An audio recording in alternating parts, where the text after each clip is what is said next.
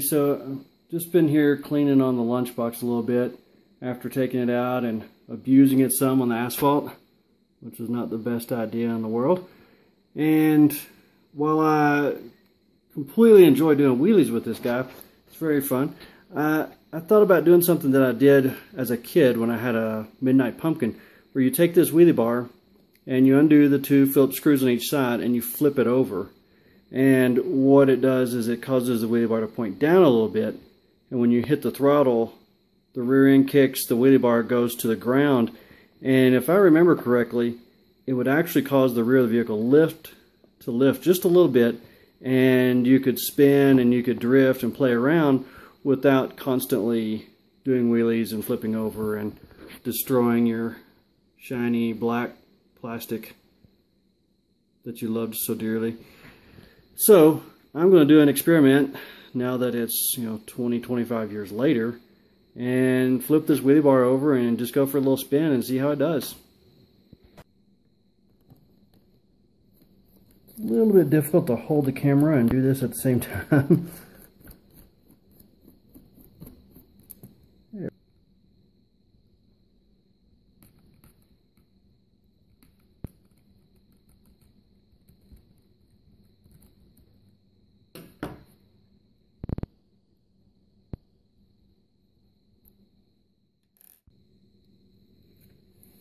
So as I said, you take the wheelie bar from this position, take it off, and flip it over into this position.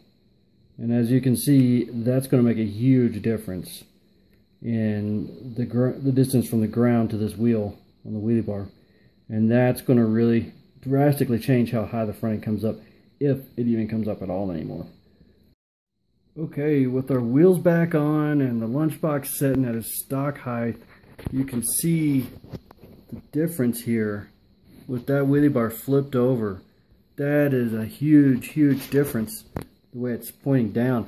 And so now it can only come up to like this angle here, which those of you familiar with the lunchbox know that they'll normally stand up like this to the point that you're just on the edge of having a wreck, unless you go of course to some of the custom wide wheelie bars like some of the guys do. And I just am into the lunchbox for the nostalgic appeal, so I kind of like having a stock looking wheelie bar on here.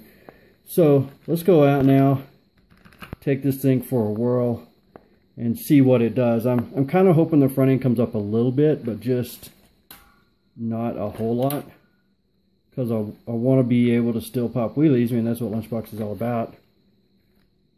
So look here. So I still have the factory frame. I've not done the 5th shock mount. So when you allow the front end to move, you really get the wheelie bar all the way down almost to the ground before the front wheels come up, when this is maxed out in here. So we're going to take them out and